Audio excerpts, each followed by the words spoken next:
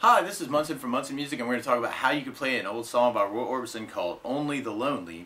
And it starts on an F major chord. And when you play F major, first finger is going to go across the entire first fret, second finger is going to go to the G string on the second fret, third finger is going to go to the A string on the third fret, and the P is going to go to the D string on the third fret. And if you strum all those together, that makes an F major chord and it sounds really, really happy. Now a lot of times if you're just starting out though, a good substitute for that chord is F major 7. And the way you play F major 7, first finger is going to go to the B on the first fret, second finger is going to go to the G on the second fret, and third finger is going to go to the D string on the third fret. And if you strum just the top 4 strings, that sounds like F major 7, and that sounds really, really happy. So that can be a good substitute for that chord. But for this video, I'm just going to use the F major as a bar chord, just because it sounds really, really happy that way. So we start on an F major, and then from F major, we're going to be going to a G minor chord. And the way you play G minor, first finger is going to move as a bar to the 3rd fret, and then the third finger is going to stay on the A string on the 5th fret, and the P is going to go to the D string on the 5th fret. So the second finger is going to kind of not be part of that chord, and that's called a G minor, and it sounds really, really sad. And then from G minor, we're going to be going to a B flat major. And the way you play B flat major, first finger is going to go back to the bar on the 1st fret, and then you could take second finger and go D string on the 3rd fret, third finger on the G string on the 3rd fret, pinky on the B string on the 3rd fret, and if you strum all those together, that makes a B flat major and it sounds really, really happy. Now another way to do that though is to kind of keep the bar on the 1st fret and take the 3rd finger and go over the D, G, and B strings to kind of get that sound. So you may want to experiment with that with like the double bar. And then from B flat major, we're going to be going to a C major chord. And the way you play C major, first finger is going to go to the B string on the 1st fret, second finger is going to go to the D on the 2nd fret, and the third finger is going to go to the A string on the 3rd fret. And if you strum all those together, that makes a C major chord and it sounds really, really happy. And then from C major, we're going to be going back to F major, and then another C major, and then back to F major. So a lot of times with a song like this, to make it more interesting, I like adding what I call a strum pattern to it. And one of my favorite 4/4 strum patterns is a down, down, up, up, down, up. So we tried that through our intro, which is kind of a half chorus at the very, very beginning. We'd have our F major with a down, down, up, down, F major, down, down, up, down, up, and then G minor, down, down, up, down, G minor, down, down, up, down, B flat major, down, down, up, down, C major, down, down, up, down, F, down, down, down, C, down, down, down, F major, down, down, down, and then you do a big down on the F, and then we're going to kind of kill it. Now, one thing you may want to do if that strum pattern's if you're not used to that, you may just want to take the F and just do that a lot, just that down, down, up, down, up, down, down, up, down, up, down, down, up, down, up, down, down, up, down, up. But then a lot of the rest of the song is kind of working around a lot of those same chords. So after our half chorus for the intro, then we're going to be going to our verse, which is basically those same chords. We're just going to be mixing them up different ways.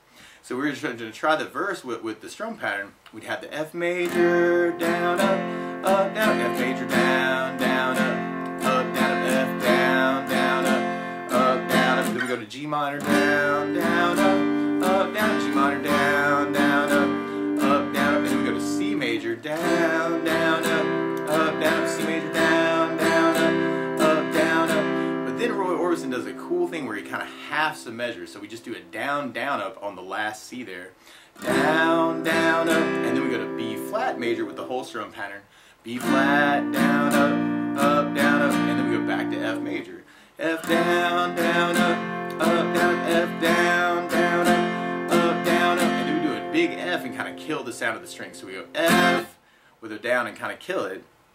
And then there's some really cool hits right after that. There's like a little bit of a verse, and then we're going to do 4 hits on the F. So we go F, F, F, F, and then Orbison goes to an F7 chord. And actually from the F major bar, all you really have to do is lift off the pinky, and that's called an F7. But just to walk through the whole chord, you have first finger across the entire 1st fret, second finger on the G on the 2nd fret, and third finger on the A string on the 3rd fret.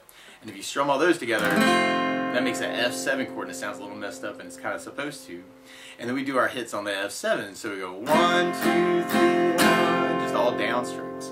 So we got down, down, down, down, And then we're going to go to B flat and do that same thing. So we go B flat, down, down, down, down. And then he goes to a G major chord. And Roy Orbison actually does this as a bar chord, where you would go 3rd fret, same as the G minor. And the 3rd finger is going to still be on the A on the 5th fret, pinky on the D on the 5th fret, but then the 2nd finger is going to go to the G string on the 4th fret. And then we do 3 hits on the G, and then we go to a C major and do it down. So we're going to go G, 2, 3, and then C major. It's kind of a hit theme. So just to go through that whole part, it's kind of I guess it's a pre-chorus, like at the very end with the hits. You'd have F major, F7, B flat major, G major, C major, and then we're kind of into our full chorus, and this is a lot of the same chords, just mixing them up. So we got F major, down, down, up, down, F major, down, down, up, down, we'll go B flat, down, down, C major, down, down, up, down, C, down, down, up, down, F, down, down, up, down, F, down, down, up, down, F, down, down, up, down, G minor, down, down, up, down, G minor, down, down, down, B flat, down, down, down, C, down, down, down, F, down, down, down, C, down, down, down, F, down, down, down, F, down. Da, da, da. And then we go to the verse again. So then we got our G, F, down, down, up, down, F, down, down, up, down, F, down, down, down, G minor, down, down, down, G minor, down, down, down, C, down, down, down, C, down, down, down, boom, half a C, down, down, B flat, down, down, down, F, down, down, down, F, down, down, down, F, down. And then we do our hits again. So we got the F, down, down, down, down, F7, down, down, down, down, B flat, down, down, down, down, G, down, down, down, C. And then at the very end we kind of have a tag on our B flat, down, up, down, C, down, down, up, down, up. We kind of half a C, down, down, up, and then we do a big F with a down. And then there's a really cool lick at the end that you could play in tab. We have 3rd fret on the D, and then open G, and then 2nd fret on the G, and then we go to A string on the 3rd fret and do that 3 times, or actually 4 times. So we got 3rd fret, open, 2, 3, 3, 3, 3. Now what Roy Orbison does though is he kind of backs that up with chords. So he kind of plays the F major, and then instead of playing an open G string, he plays a G minor chord. And instead of playing an A note, which is the 2nd fret on the G, he plays an A minor chord, which if you took the G minor shape we've been doing and slide it to 5th fret, so you got a bar on 5th fret, 3rd finger on the A string on the 5th fret, or 7th fret, pinky on the D string on the 7, all together, that makes an A minor chord. And then he kind of goes to the C major chord, and then ends on the F major. So he kind of backs that up with chords where he's going F, G minor, A minor, C, 2, 3, F.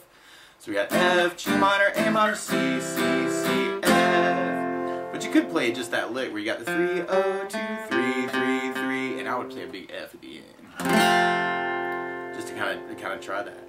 So that's how you would play Only the Lonely in the original key along with Roy Orbison. However, what Roy Orbison likes to do, and this reminds me so much of Tal Farlow, who was a very famous jazz guitar player, but he learned to play baritone ukulele first. And baritone ukulele is actually tuned exactly the same as guitar, but it's only got 4 strings. So you got E, B, G, and D. And so what Tal Farlow did, and Orbison looks like he kind of took the same idea, is a lot of the chords that we're doing, where we're doing the bar F, where Orbison in the recording is kind of doing the bar over the top 2 strings, and then the 2nd finger on the G, 3rd finger on the D, but then he's taking the thumb, like an old blues technique, to go over the top of the guitar to get his bass note. So that might be something you want to play around with, is doing thumb basses, you know, to kind of get the F major. But I think it's easier to get a clearer sound doing the full bar all the way across. But just watching recordings of Roy playing it, he kind of does that. But that might be something you want to play around with too with this song. But that's the basis of how you play Only the Lonely by Roy Orbison. So good luck!